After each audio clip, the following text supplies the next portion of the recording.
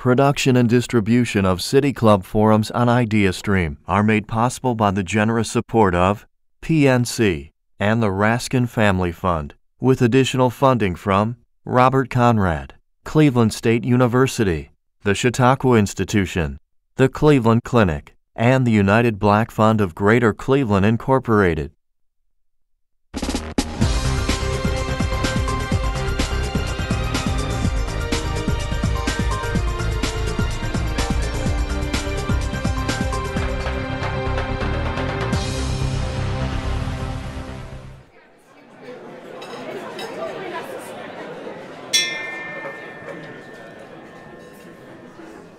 Good afternoon and welcome to the City Club of Cleveland. I'm Joe DeRocco, Northeast Ohio Regional President for Fifth Third Bank and a proud City Club member. I'm honored to introduce today's speaker, the co-owner of the Cleveland Browns and the Columbus Crew, Dee Haslam.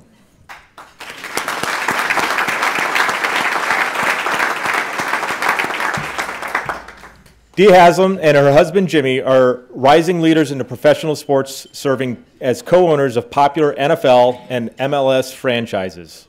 Ms. Haslam is one of 8 women with primary ownership of an NFL team and is the first woman to be on the Major League Soccer Board of Governors. A University of Tennessee graduate, Ms. Haslam began her career in the television business, working for her father, Ross Bagwell.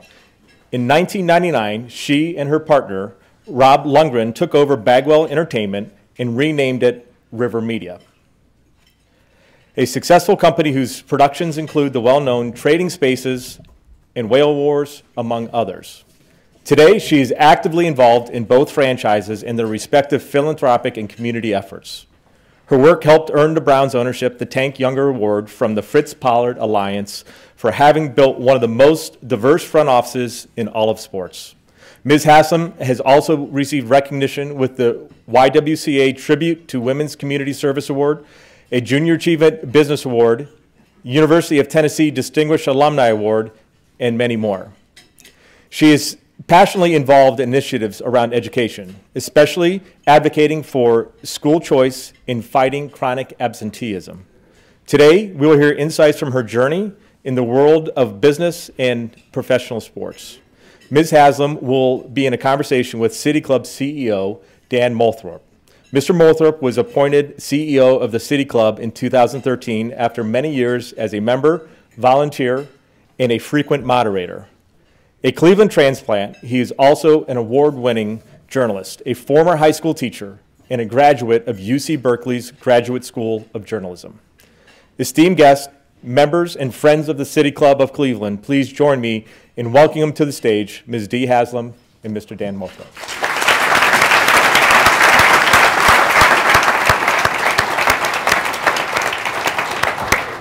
Hey there, Dee. Hi. Welcome to the City Club. Thank you so much for joining us. It's an honor. Thank you for having me. We're delighted to have you. Can we just pause for a moment and recognize what a fun game that was to watch last night?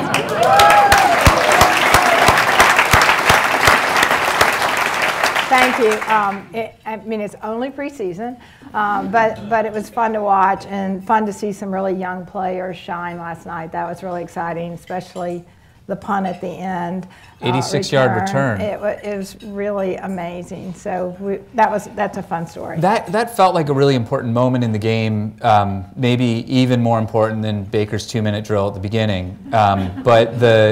But in all seriousness, I mean, Damian Sheehy Giuseppe, he seems to represent something.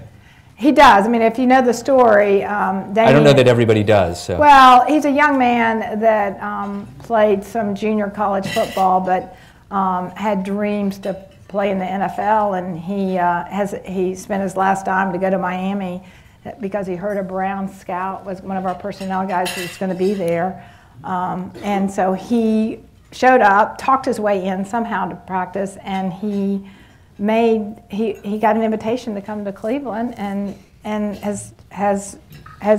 he's part of the 90-man roster right now, which is like unbelievable. But then last night, he's the hardest working guy, I think, in the house. He really does. He works tremendously hard. He has nothing. He's put his whole life on the line for this. And so that story of dreams, I think, resonates well with Cleveland and resonates so well with our team. And that what we were so proud of is how that team rushed the field. Yeah. So excited for him.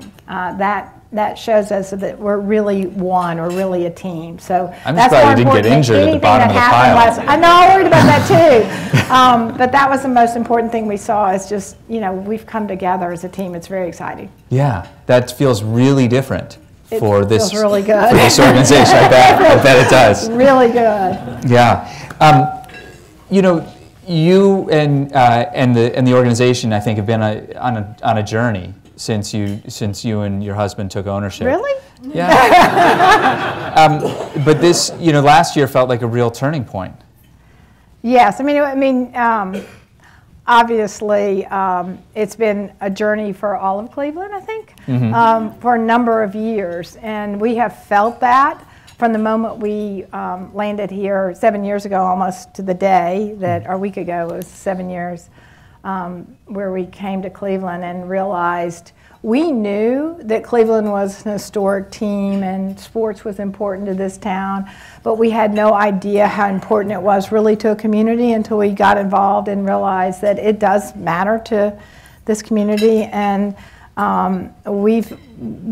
the suffering's been long, and we are so excited that we appear to have a team that we can get behind and be excited about. So we're just really excited for our fans, really excited for our staff and people that have worked for years for this team, 20 years, 15 years at this table here, people that have suffered working hard. We're so grateful for our entire organization, for all the work they put into it too. So for the fans and organization, we couldn't be more delighted.